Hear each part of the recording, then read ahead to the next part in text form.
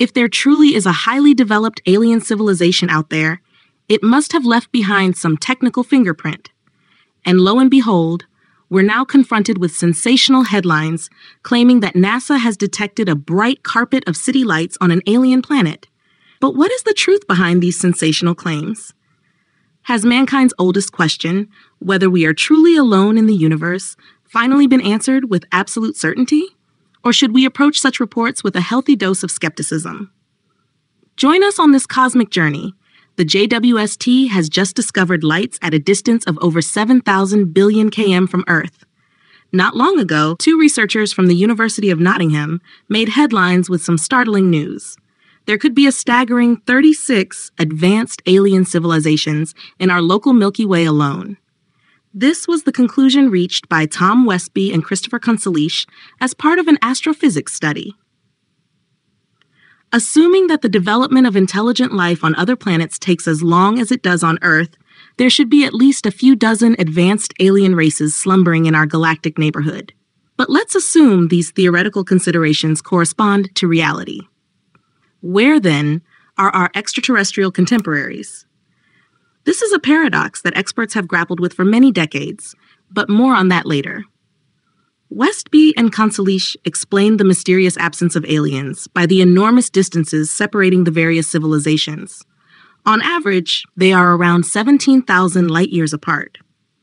To put this into perspective, a light-year is the distance light travels in a vacuum within a year, approximately 9.46 trillion kilometers.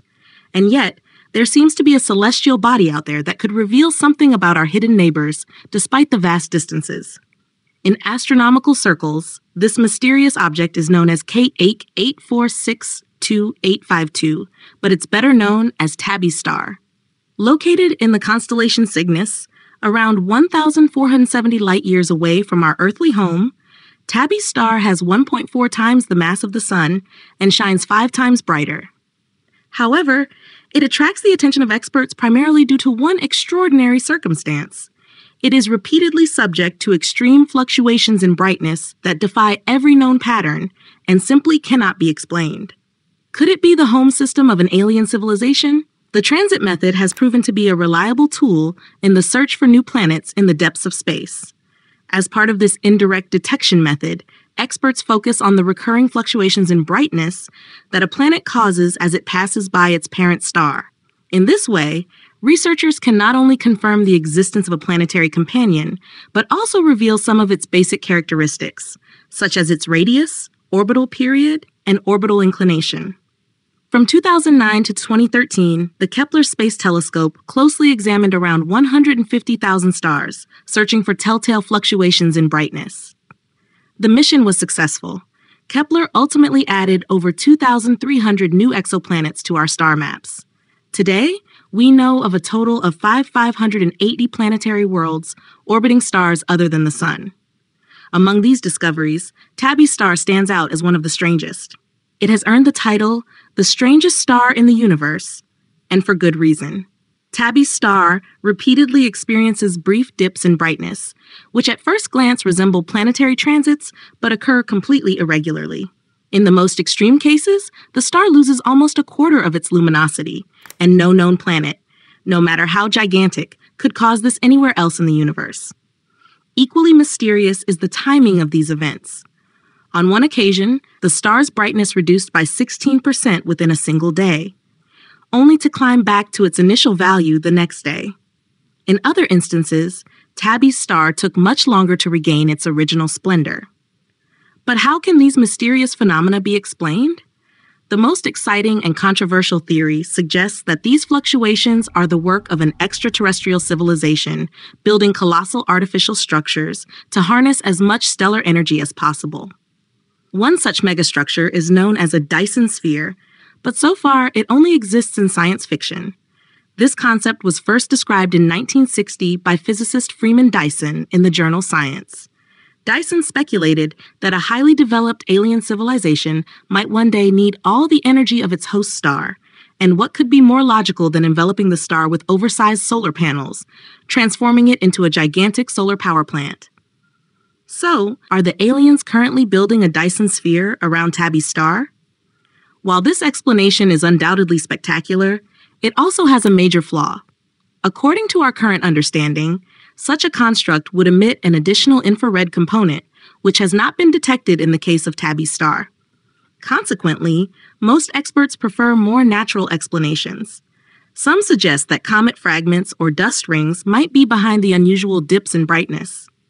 Alternatively, Tabby's star could be much younger than thought, still surrounded by an accretion disk of dust and gas. Another theory is that the star might have swallowed a planet, with the debris from the collision causing the star to appear dimmer from our perspective than it actually is.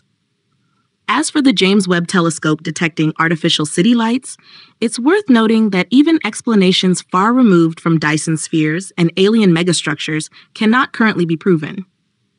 Things are somewhat clearer in the case of the city lights that the James Webb Telescope recently detected on the surface of Proxima Centauri b. This isn't surprising, as Proxima Centauri b is the closest exoplanet to Earth, at a distance of just 4.2 light-years. It also scores 87 on the Earth Similarity Index, making it a close cosmic twin to Earth. With this knowledge in mind, it seemed only a matter of time before Webb uncovered the telltale signatures of our extraterrestrial neighbors, ending all debates about the existence of aliens once and for all. However, to be honest, the revolutionary discovery of the century also has one tiny caveat.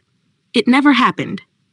Despite all the lurid headlines, we are simply dealing with the extreme distortion of another discovery, which is actually extremely exciting in itself.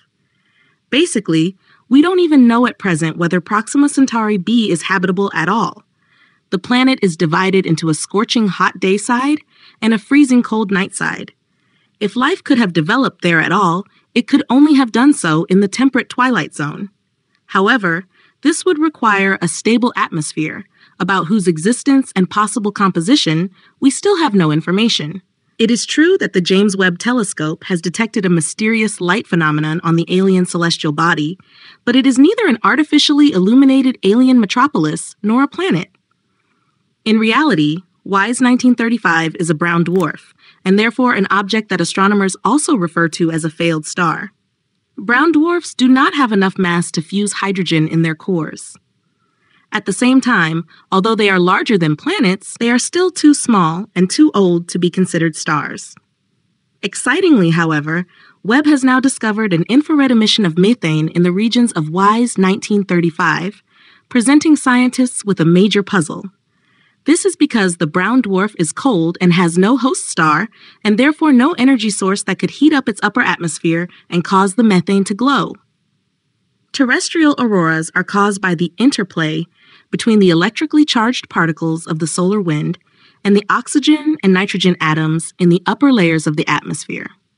However, as there is no nearby star in the vicinity of WISE 1935 that could trigger the prancing light show, NASA experts believe that the aurora is formed by an internal process. In detail, the researchers have observed a so-called temperature inversion in the atmosphere of the celestial body. Normally, the temperature decreases steadily with increasing altitude, but in the atmosphere of the brown dwarf, the exact opposite is the case. What is behind this temperature inversion, however, remains to be discovered. WISE 1935 is the first object without an external heat source on which this phenomenon has been observed. So, aliens, where are you hiding? If you are an alien yourself, please tell us in the comments. Otherwise, we have no choice but to come to a sobering realization. Despite all the bizarre UFO clips and supposed insider information, we have not yet succeeded in proving the existence of extraterrestrial life. But why is that? The times when life on Earth was considered unique seem to be long gone. In addition to the scientists mentioned at the beginning, many other experts are now convinced that we are not alone in the universe. Although we've received the infamous WOW signal and sent several messages into space on board space probes, we have not yet officially found anything. This is a very puzzling circumstance, which the Italian physicist Enrico Fermi summed up as early as 1950 with the following question: where is everyone? If there really were highly developed alien civilizations in the Milky Way, they would have had more than enough time to colonize half the galaxy, or at least leave clear signs of their existence. As mentioned, however, reality paints a very different picture, and experts have been trying to crack the Fermi paradox for almost 75 years now. The first attempt at an explanation was provided by Fermi himself. According to the physicist, advanced alien civilizations may have already explored the entire galaxy. But this happened so long ago that we simply can't find any traces of them today. It is also conceivable that extraterrestrial races do exist, but we will never find out about them.